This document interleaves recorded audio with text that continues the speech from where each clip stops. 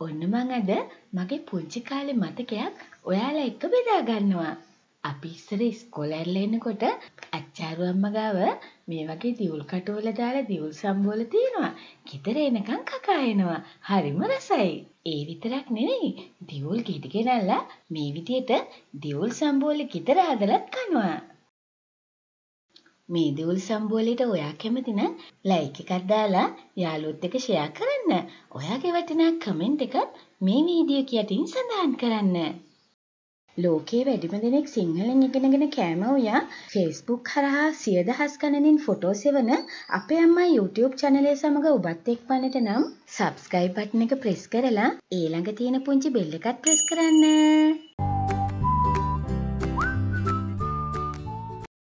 අයිබෝන් අපේ අම්මා YouTube channel එකට ඔබ ආදරෙන් පිළිගන්නවා. දියුල් ගෙඩිය ගන්නකොට මේ වගේ කොළ පාටට තියෙන ගෙඩිය අරගන්න. ඊළඟට නැට්ට තිබුණු පැත්තට හරවලා මැදින් මේ වගේ කපනවා. චුට්ටක් පිහියෙන් මාක් කරගෙන අනිත් අත පැත්තකට ගන්න. ඊට පස්සේ මේ වගේ ගහලා දිගට බලා ගන්න. දියුල් සම්බෝලේ හදන්න නම් මේ වගේ අමුවට හයියට තදට තියෙන්න ඕනේ. මේ බලන්න මේ ගෙඩිය නරක් වෙලා. මේ කොටස දියුල් සම්බෝලේ හදන්න ගන්න එපා. කට්ට මේ වගේ ලස්සනට තිබුණට ඇතුලේ නරක් වෙච්ච ඒවාත් තියෙනවා. මේ විදියට ගානට කැපුවම තමයි මෙන්න මේ විදියට හිරමණයට තියලා පොල් ගන්නවා වගේ ගා ගන්න පුළුවන් වෙන්නේ. ගාන අතරේ සැරෙන් සැරේ මේ වගේ හිර වෙලා තියෙන ඒවා පීතුඩකින් අයින් කරන්න. දියුල් කට්ටේ අඩියටම යනකම් ගා ගන්න.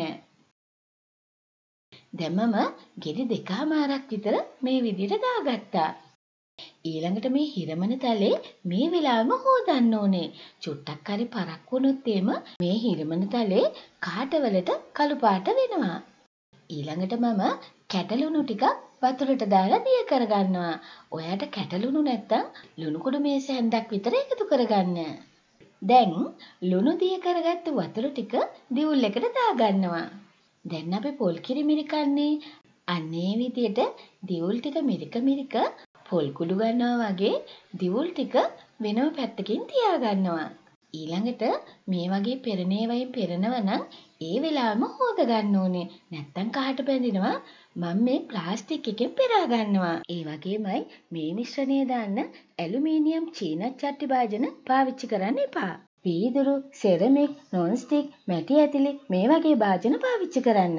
දැන් ඒ ටිකත් මිරිකලා අරගන්නවා. මේ දියුල් අමුයෙන් කනකොට බඩ වේලවනවා.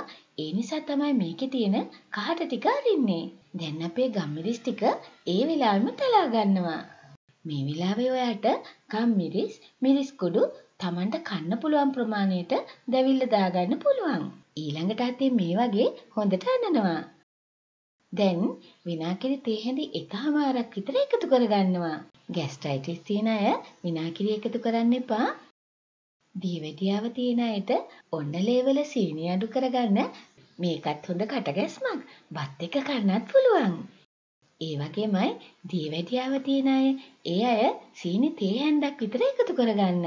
දියවැඩියාව නැති අයට සීනි චුට්ටක් වැඩි දාලා රසට හදාගන්න පුළුවන්. දැන් හොඳට කලවම් කරලා රස බලන්නයි යන්නේ. හරිම රහයි. කටට කෙලක් තියනවා නේද? මම වැඩියෙන්ම කන්න කැමති පළතුරු වලින් එකක් තමයි දියුල්. විශේෂයෙන්ම මේ දියුල් සම්බෝලේ. ඊළඟට මේ විදිහට තද කරන්නේ නැතුව ගුලි වෙච්ච ඒවා කුඩු කර දියුල් කට්ටට දානවා. එහෙම දාලා ගම්මිරිස් ටිකක්, මිරිස් කුඩු ටිකක්, සීනි ටිකක් දාලා ලස්සන කරනවා.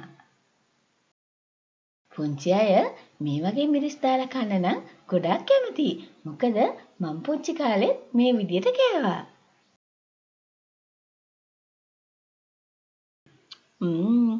මේ ටේස්ට් එකට නම් මං ගොඩක් කැමතියි.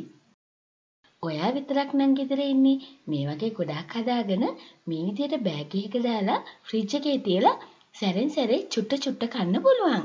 සුමානයක් දෙකක් උනත් තියාගන්න පුළුවන්. ඔයා මේ දියුල් සම්බෝලේ හැදුවම අපේ අම්මා Facebook fan page එකට ඔයාගේ ෆොටෝ ෂෙයා කරන්න. අද මම දියවැඩියා රෝගීන්ට සුදුසු රෙසිපීස් 3ක් කළා. එකක් දිවුල් සම්බෝලේ, අනික කුවක්ක කොළ මැල්ලුම, ඊළඟ එක බෙලි ජූස් පානය. ඔයාට පුළුවන් අපේ අම්මා channel එකට ගිහිල්ලා මේ වීඩියෝ තුන බලන්න. මෙන්න මේ පෙන්වන තැන තියෙන අපේ අම්මගේ පින්තූරේ ක්ලික් කරන්න. එතකොට වීඩියෝස් කියලා එකක් එනවා. ඒක ක්ලික් කරාම මුලින් ඉඳලා දාපු වීඩියෝස් ඔක්කොම බලා ගන්න පුළුවන්. ඒ වගේමයි ප්ලේලිස්ට් කියලා බටන් එකක් එනවා. ඒකේ එකම වර්ගයේ කෑම වර්ග ප්ලේලිස්ට් වල දාලා තියෙනවා. කැමති ප්ලේලිස්ට් එකක් ක්ලික් කරලා ඔයා කැමති කෑම වර්ග බලන්න. මේ වීඩියෝ එකෙන් යම් දැනුමක් ප්‍රයෝජනයක් ලැබුණා නම් ලයික් එකක් දාලා යාළුවොත් එක්ක ෂෙයා කරන්න. බොහොම ස්තුතියි. දැනුම සමග මෙවැනි තවත් වටිනා වීඩියෝ නරඹන්න අපේ අම්මා channel එකට subscribe වෙලා ඊළඟ තියෙන පුංචි සීනුව press කරන්න.